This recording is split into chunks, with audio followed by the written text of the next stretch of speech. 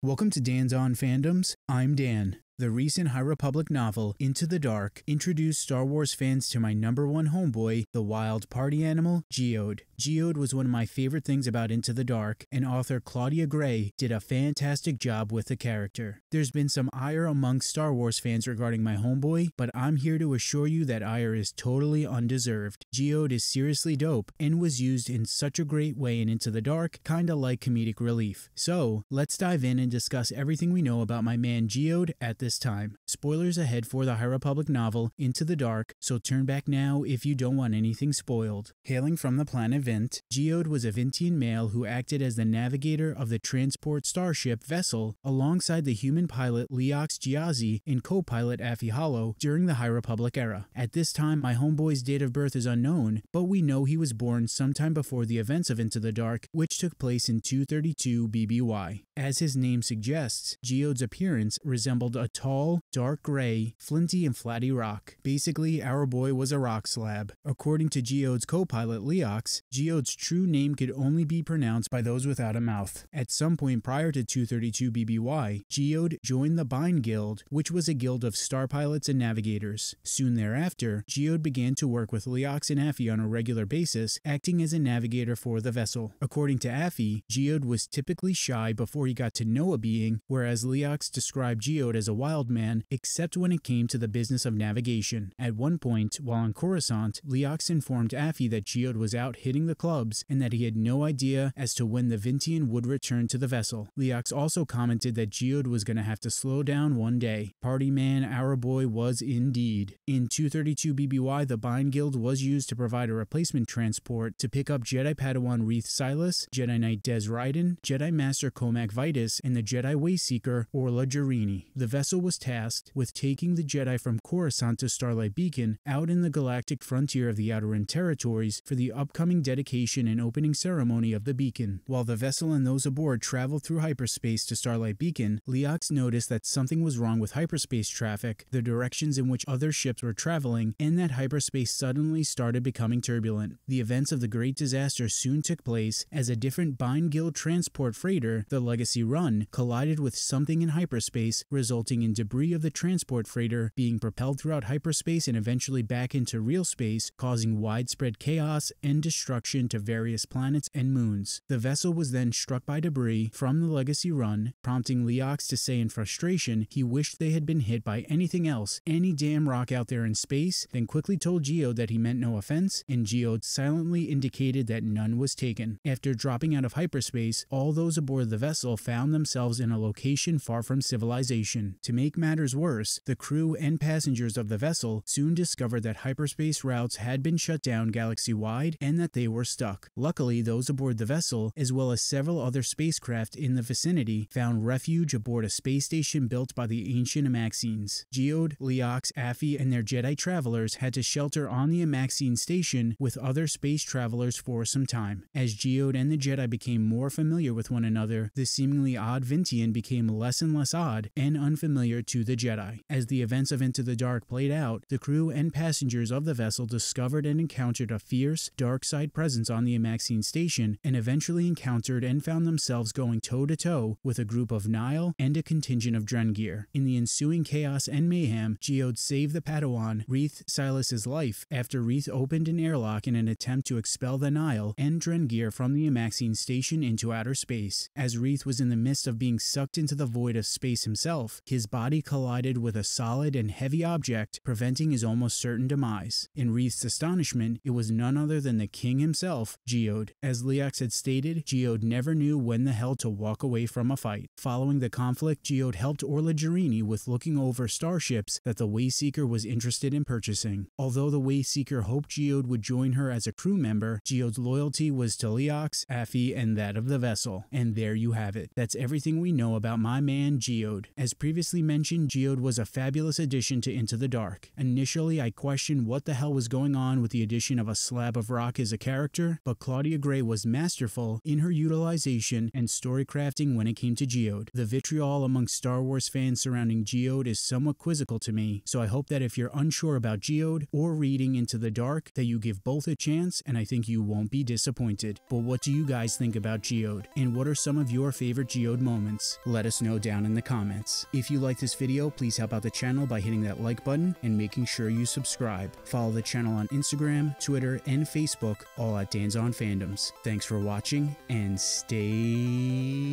nerdy.